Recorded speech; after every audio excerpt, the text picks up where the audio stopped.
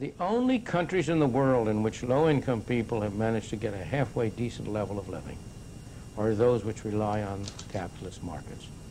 Just compare the quality of life, the level of living of the ordinary people in Russia and the ordinary people in, I won't say the United States, but in France, in Italy, in Germany, in England, or in Hong Kong.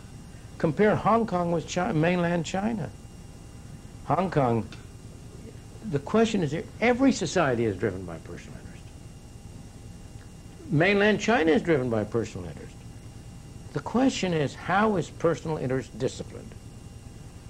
If the only way you can satisfy your personal interest is by getting somebody that other people want to pay for, or by forcing it down other people's throats at the point of a gun, I suppose. If you can do it at the extreme, but that won't get their cooperation. You may be able to kill them. You may be able to take their wealth, but it won't create any more wealth. So the only societies which have been able to create broadly based relative prosperity have been those societies which have relied primarily on capitalist markets. That's true whether you take Hong Kong versus mainland China, East Germany versus West Germany, Czechoslovakia before World War II and currently. You cannot find a single exception to that proposition.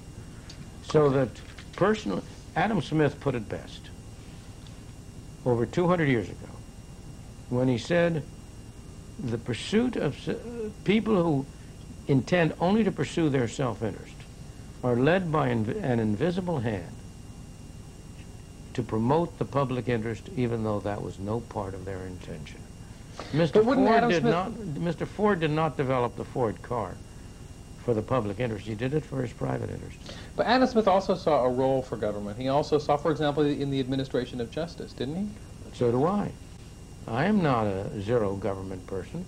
I think there is a real role of government, and one of the reasons I object to so many of the things that government has gotten into is that it prevents government from performing its proper role. You have a 2-year-old granddaughter? Yes. And her name is? Her name is Becca. Becca. When you look at Becca, what do you see for her and for her future? That depends entirely on what you and your fellow citizens do to our country.